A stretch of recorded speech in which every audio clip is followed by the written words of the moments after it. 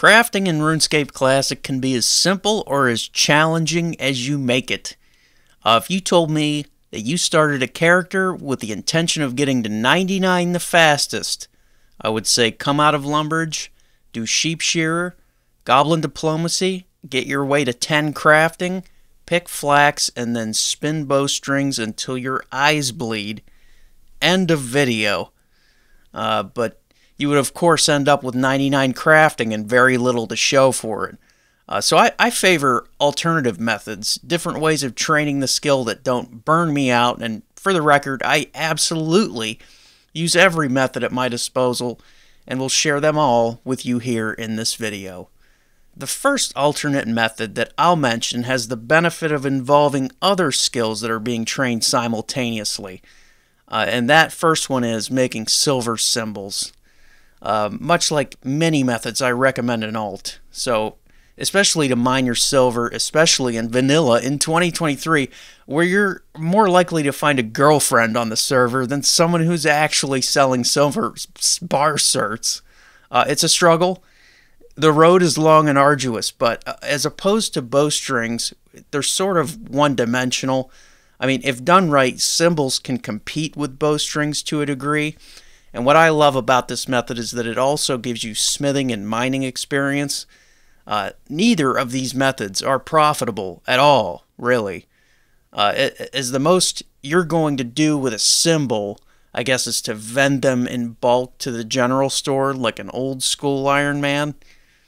But on the other hand, bowstrings can only be used for fletching, and a bowstring typically doesn't sell on the open market all by itself. There's not exactly droves of players waiting with bated breath for you to list your, 50,000 bowstrings for sale.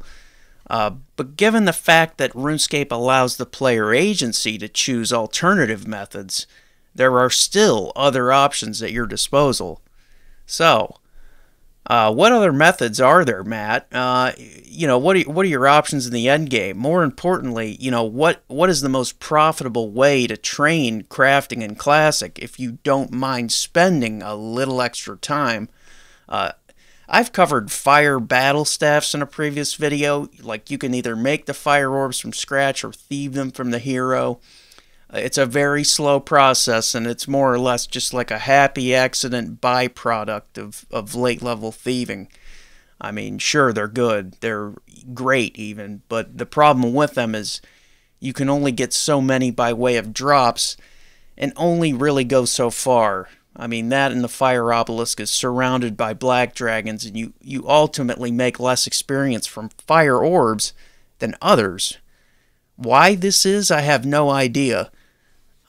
You'll have to ask the Gower brothers. But what I haven't covered yet in the video is air battlestaffs. Why is this not talked about more often? Well, many reasons. Number one, it requires a multitude of cosmic runes. Like, for every air orb made, you'll use 3 of them. And with not many NPCs in the game that offer a cosmic rune as a drop, it's like the main reason for it slipping between the cracks all these years for most players. So that's a big number one. Number two, the prerequisite skills are quite high for this method. They are as follows. Number one, you need 66 crafting in order to attach an air orb to a battlestaff. Number two, you need 66 magic to charge an air orb at the obelisk. And number three, you need a high enough combat level to train melee on like level 66 Otherworldly Beings, level 58 Ice Warriors, or level 64 Shadow Warriors. You have to at least start Lost City to enter Xanaris in order to train on Otherworldly Beings if you prefer to try them as opposed to Shadow and Ice Warriors. You also need to complete Legends Quest 2, I guess, in order to access Shadow Warriors. And then I have a stack of Dragonstone amulets. Always helps. With charging air orbs at the Edgeville Dungeon obelisk, so that you can quickly tele back and forth. I also recommend 37 Prayer for protection while walking past the black demons unarmed. And then I have you will need a good chunk of change to buy battlestaffs from the Magic Guild. So in this video I made 500, so 7k per staff times 500 equals 3.5 million initial investment. But don't worry, you'll make that right back and then some. So Otherworldly Beings are arguably the most forgotten NPC on the fucking map. What do they drop? Well, they drop runes that we'll be needing in a pretty high clip. They also drop, as I've discovered, they hit the gem drop table pretty hard. I also got quite a few half keys. They also have an outside shot of dropping Dragon Square half, but don't hold your breath on that one. I think as far as drops, they're kind of like Ice Warriors, but with the proximity to the bank that almost rivals Undead ones. It's just like steps away.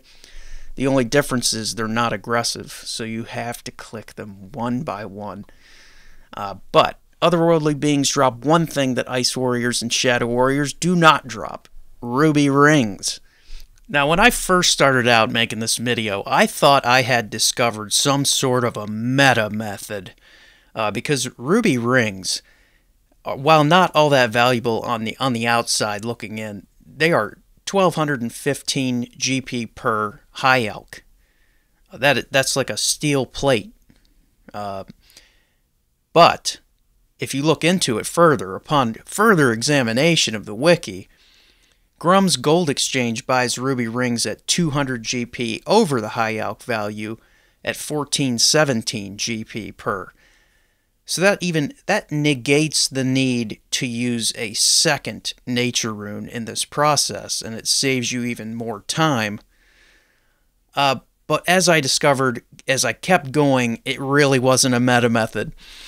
Otherworldly Beings drop a lot of law runes. They drop a lot of cosmic runes, chaos runes, and death runes.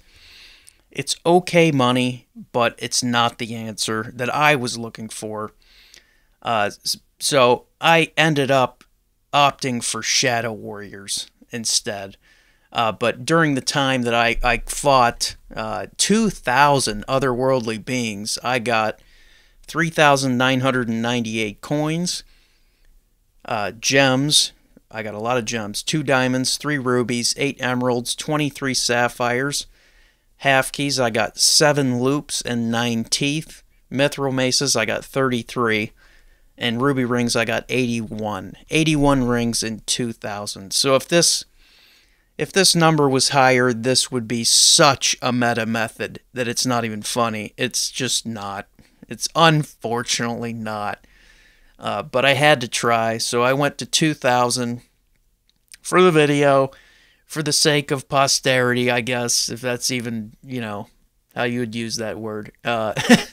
And if I were to sell everything but the cosmic runes, I would have made 1,015,258 GP if we go strictly by price guide. But it's why this method sucks. I have to kill 15,000 Otherworldly Beings in order to make 500 staffs from scratch. It's 15,000. It's just not. It's not the right way to go about it, I don't think. I would stick to Ice Warriors if you haven't done Lost City or Legends. And if you have done Legends, go to Shadow Warriors, because they have a higher drop rate for things like the Dragon Square Shield. The only reason to stay at Otherworldly Beings are Law Runes and Ruby Rings. I mean, they drop way more Law Rings than Law Runes than Cosmic Runes. But yeah, if I stayed for 15,000 kill count, I think I said, I would net 608. I think that's math is right. 608 ruby rings and 1,898 law runes. Right, yeah. I guess you could like Camelot Telly with those, those law runes netting like 200,000-ish magic experience. It's really like a drop in the bucket as far as magic experience goes, but it's like the best outcome I guess you could get from Otherworldly Beings. I wanted a meta method. I didn't get a meta method. But during all of that, I had my alt running sand and seaweed from Entrana. I guess you could also use Xanaris to run sand too, because there is a sand pit, but the bucket spawn is too slow, so I had to end up like buying my buckets in Edgeville, uh, and then passing them all off and then giving them back. I tried to figure out how the fastest way to do it because I've never done it before, but it ended up being put all the bulk of the work on my alt to get the sand and the seaweed, and then shanty pass trade them all over. And then do all of the seaweed cooking myself. Seaweed does not grant you any experience, but making all of the orbs does, making all of the glass does, gives you experience. So I think you get 72.5 crafting experience per, which is why I didn't do them all on my alt, and I just farmed the resources. So in theory, I guess you could just big net fish for all of your seaweed, cook it, bank it, and then run sand either on your main or on your alt. And I guess it's a toss-up, whatever you want to do. I know there's people who don't use alts. They want to do it all on their main, I guess. So to each their own. But yeah, we went over the tallies from the Otherworldly Beings. We went over how many I'd have to kill 15,000 to get 500 cosmic runes. 15,000. I'm running over these numbers here. Yeah, 15,000 Otherworldly Beings to make 500 staffs. Yeah, right. 500 staffs. You need 3 cosmic runes per. 1,500 cosmic runes in total. It's insane. It's Limpwurt levels of grind. So. You know, what did we learn? I mean, I made 1,150,000 GP from all of that, which is like freaking awesome. But it takes a lot of work. And I guess one could argue that if you turn simple bowstrings into magic longbows, you would have made more money in that time. So let's do the math on that.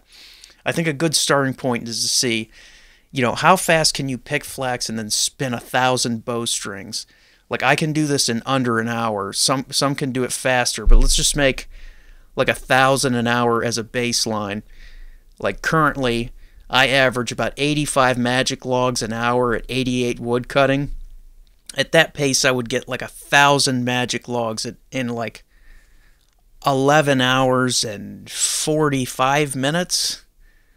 So if we take that into consideration, the time it would take to cut the logs into bows, string them high alchem, we're looking at something like 13 hours plus the hour that it took to make the 1,000 bowstrings. I would say getting all of that done in under 14 hours is what I would call an Olympic pace. But let's roll with it. I would end up, I would end up with 1 million, 1,536,000. Yeah, 1,536 per bow, 1,536,000 GP, or around 109,000 an hour on average. It would take me like 89.5 hours to make 7,000 bows in order to use what I've made with crafting, the skill of crafting, to turn it into profit. It's something to think about. And make the same amount of crafting experience.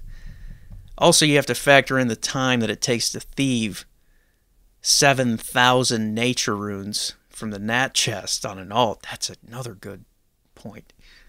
You know, I think after trying battlestaffs, I would actually prefer this. It's so damn tedious. It's multifaceted with battlestaffs, whereas with bowstring, the gains for crafting are quicker.